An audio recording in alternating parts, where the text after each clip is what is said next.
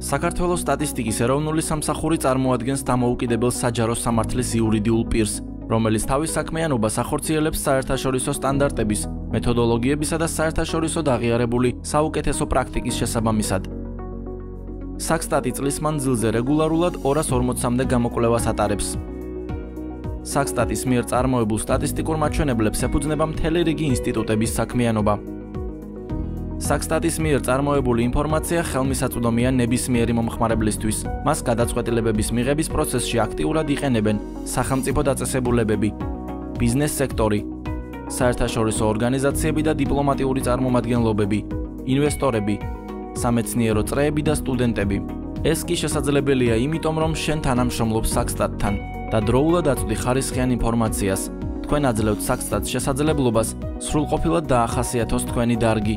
სწორედ თქვენ ხართ ის მნიშვნელოვანი რგოლი, რომელიც კრავს ამ ჯაჭვს. მადლობა თქვენ ამ ყველაფრისთვის. სოფლიოში ახალი კორონავირუსის გავრცელებამ ქვეყნები ახალი რეალობის წინაშე დააყენა. გამონაკლის შექმნილ ვითარებაში არც ჩვენი ქვეყანა წარმოადგენს.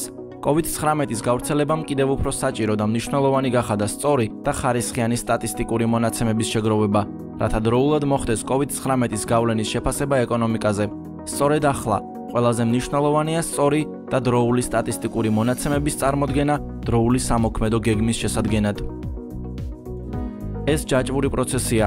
თუ შენ დროულად არ წარადგენ სტატისტიკურ მონაცემებს, სახელმწიფო ვერ გაატარებს სწორ ეკონომიკურ პოლიტიკას, ბიზნესი ვერ მიიღებს სწორ გადაწყვეტილებას, საერთაშორისო ორგანიზაციები ვერ შეძლებენ ქვეყნის ეკონომიკური პოტენციალის შეფასებას, ინვესტორები ვერ მოახდენენ ახალი ინვესტიციების განხორციელებას, სამეცნიერო წრეები და სტუდენტები ვერ შეძლებენ სწორი დასკვნების გაკეთებას.